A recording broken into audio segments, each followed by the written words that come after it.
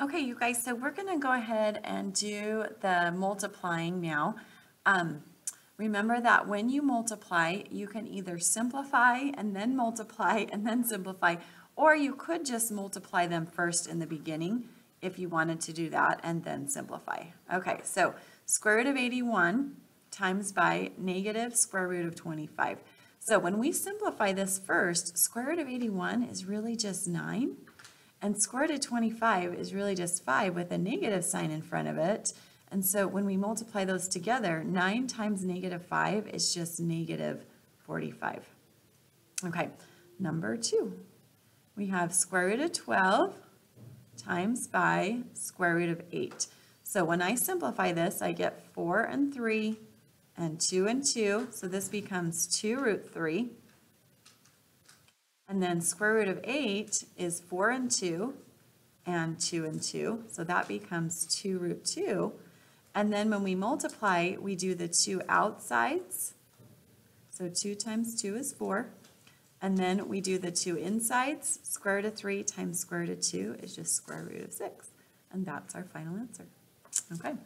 Number 3, we have negative 4 root 2.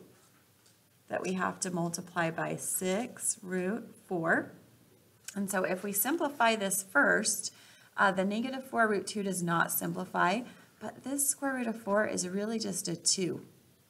And 2 times 6 just gives us a 12. So in this parenthesis we have a 12. In this one we have negative 4 root 2. And so we can multiply the negative 4 with the 12 to get negative 48 root 2. Okay, number 4. Now on this one, we need to distribute the root 3 to root 8 plus root 15. Root 8 really simplifies to 2 root 2. And then root 15 does not simplify. Okay, so now I'm just going to distribute square root 3 multiplied by 2 root 2 is 2 root 6. And then square root 3 times root 15 is root 45. And then we simplify this to 9 and 5 and 3 and 3. And so this becomes 3 root 5. 2 root 6 plus 3 root 5. Okay, and then let's go ahead and do number 5. Okay, so let's go ahead and do number 5.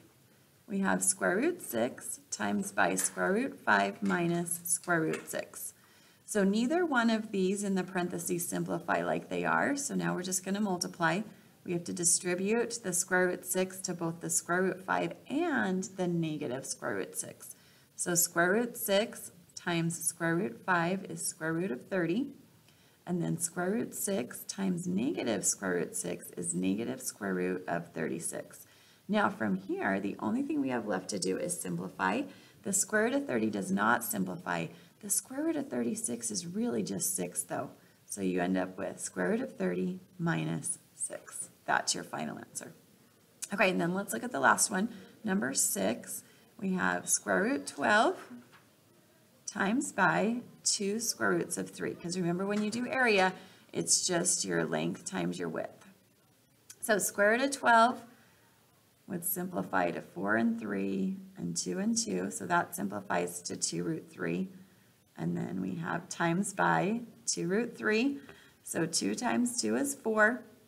Root 3 times root 3 is root 9. Square root of 9 is really just a 3. And 3 times 4 is 12. Okay, so that one is multiplying. So go ahead and come back and grab the extra practice for the multiplying section if you need that.